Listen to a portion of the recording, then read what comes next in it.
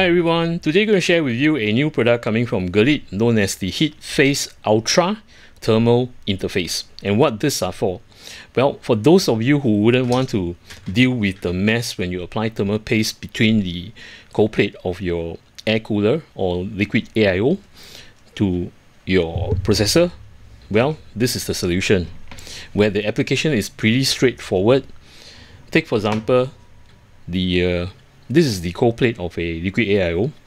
So what you need to do, right, instead of applying thermal paste on the processor itself, you just tape this thermal interface on the cold plate. It's just like when you purchase a liquid AIO, there is a pre-paste. So this is exactly the same, but you will need to apply this yourself, which makes things very easy.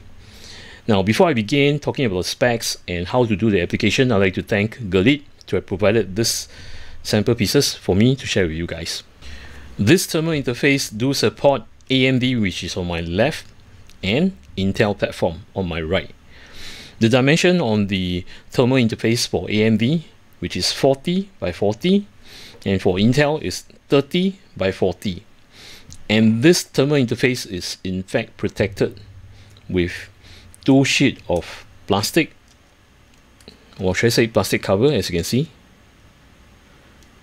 So at both ends, and the thickness of this thermal interface is 0.2 millimeter thick.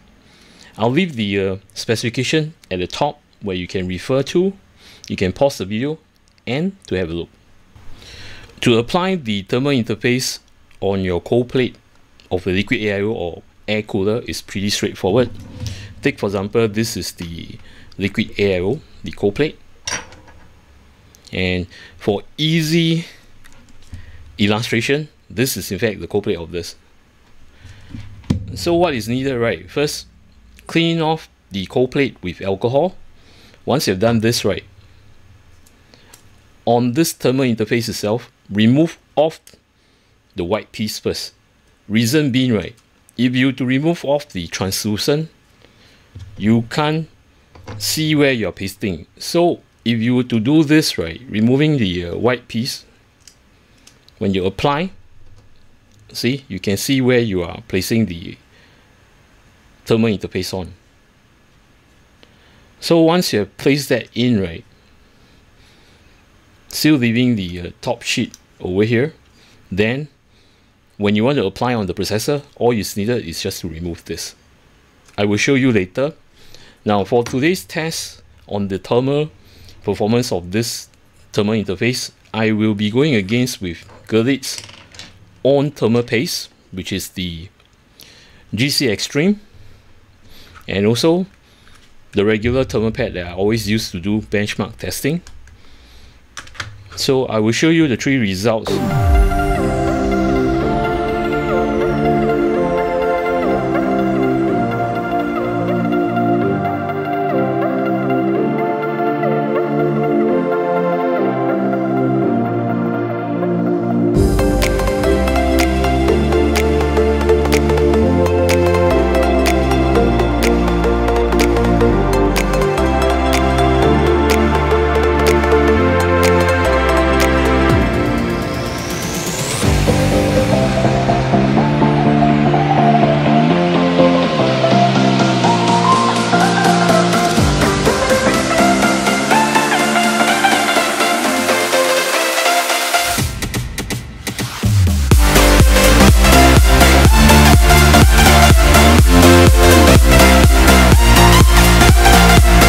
As illustrated to you, is pretty straightforward. It took me less than 5 minutes to apply the thermal interface, and I will be conducting a benchmark on this thermal interface against the thermal paste from Gelid, which is the GC Extreme, and the thermal pad, which I often use to do benchmark.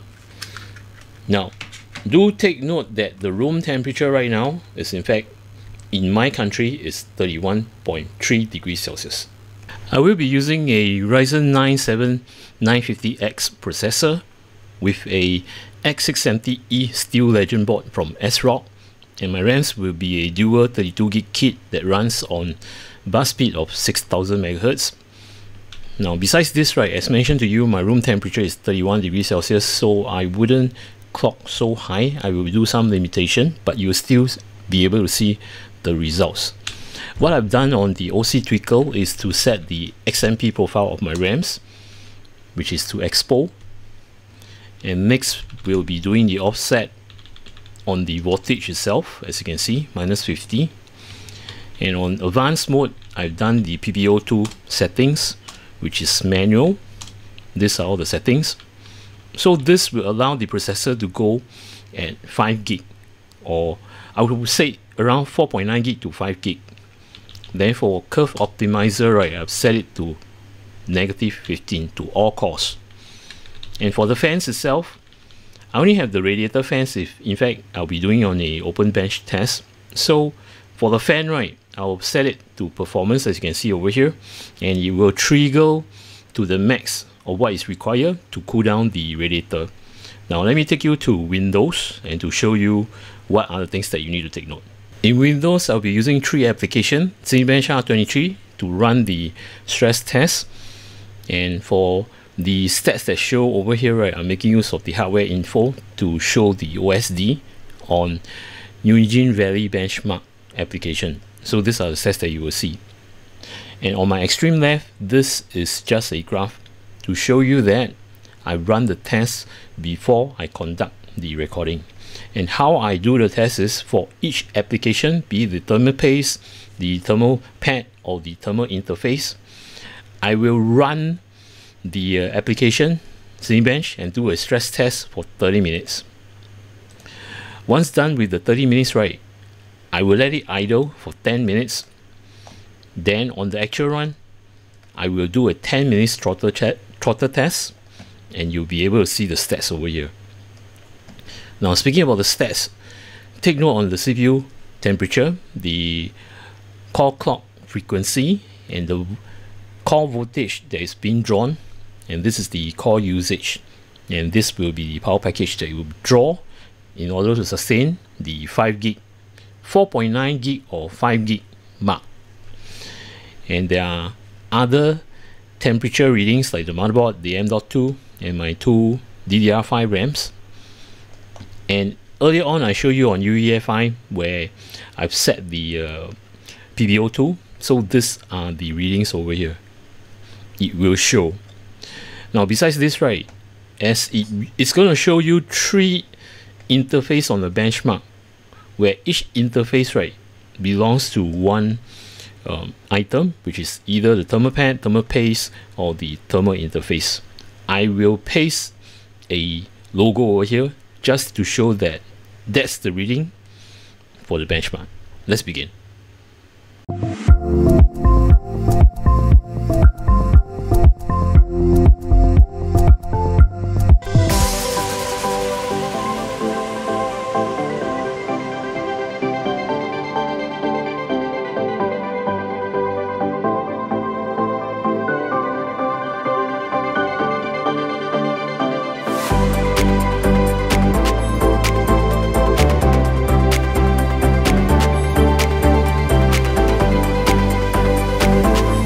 The results are out. Just a friendly reminder that my room temperature is 31 degrees Celsius plus minus.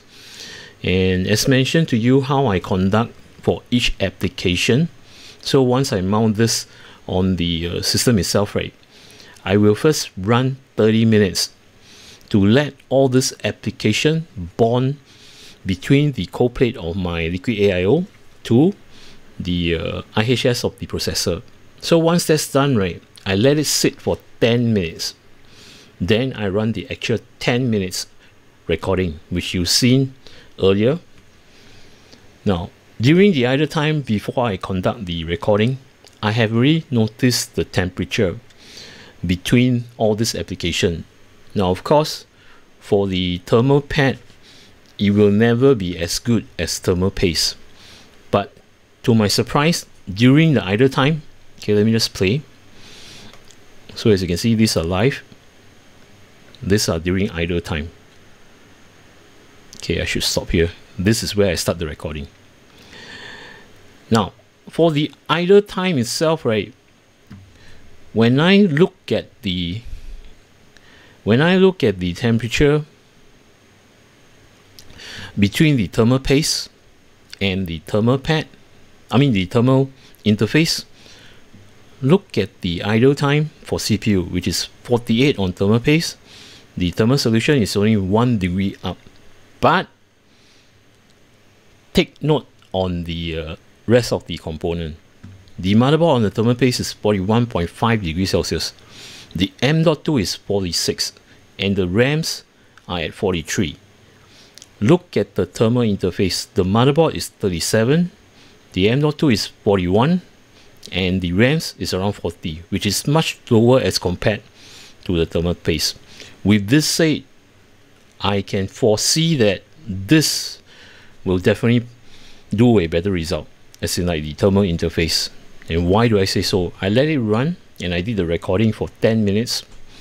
So let me just pull to the last 2 minutes, which is around here. Okay, last 3 minutes. Now as it runs, right, you can forego the thermal pad. In fact, it's not really that great because it's hovering around 4.9 gig to 5 gig. But for the thermal paste, definitely can sustain on 5 gig. Same goes to the thermal interface. Take a look at the temperature of the rest of the component. See? A great difference. And look at the temperature that's on load and the clock frequency. In fact, most of the time when I use the thermal interface, right, the clock frequency will never hit below 5 gig, same as the thermal paste, and it's as good, in fact it's as good as the thermal paste. And best part of all, look at the voltage that is being drawn. See, it's much higher compared to your thermal paste, meaning to say the frequency that is running, right, is much more as compared to the thermal paste. See? So I would say that this application does work. In fact, it's as good as using a thermal paste. It's just that less of the mess, and best part, it takes only 5 minutes of my time to apply the whole application and to mount it on my system and let it run. Else for the thermal paste, right, I will need to paste it, spread it nicely, and to mount it, make sure that it's squashed nicely between the cold plate and the IHS on your processor. Else for this, right, you have seen what I've shown you. I just plug it in, screw it down, and that's it. The moment of truth to remove this off and see what's happening between the cold plate and the IHS. Now, please note that if you want to remove any thermal paste or any pads or whatsoever, make sure that you run the system first, let it heat up, then turn off your system, and make sure you power down your PSU and such, or to disconnect all the AC and such before you touch anything on the motherboard itself, so that there are no current.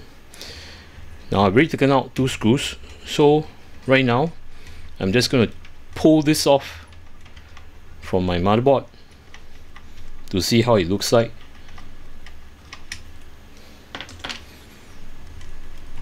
Okay, wow. Okay, off. Now there is a bit of tension due to the suction itself, and you can see this is how it looks like. And best part is that, as you know, for AM5 platform, you have all these gaps over here, so it doesn't overflow to it. And I was quite shocked that this area not covered, but yet the temperature is still that good. So this proven that this paste, right, this thermal interface is good stuff. Now, as to see how easy is it to clear, see, it's that easy. It just comes off, so you don't have to worry that it will stick to the cold plate. See, I can easily remove it. See, it's out. Easy application and easy to remove. I feel that it's worth Okay, I'm just going to clear the mess later, just to show you that, you know, it can be easily removed. It's just like peeling an orange, that simple. There you have it, the HeatPhase Ultra coming from Gelid, known as the thermal interface. If you guys want to know more information about this thermal interface, you can click on the URL in my description and to check out the product itself. Speaking of which, right, these are not very expensive. In fact, I got the information from Gelid. For the AMD thermal interface, it costs $10 USD, and for the Intel, it's slightly lower, which is at $9.50 if I'm not wrong. So if you guys want to know more information and want to purchase this product, head down to my description and you can click on the URL. With this said, thank you to Gelid to have provided all this sample, which I wanted to try before their launch date. Thank you very much. And for those of you who are actually new to my channel, welcome to my channel. If you like my content, do remember to subscribe and to click on the notification bell button. Till then, take care, goodbye, see ya.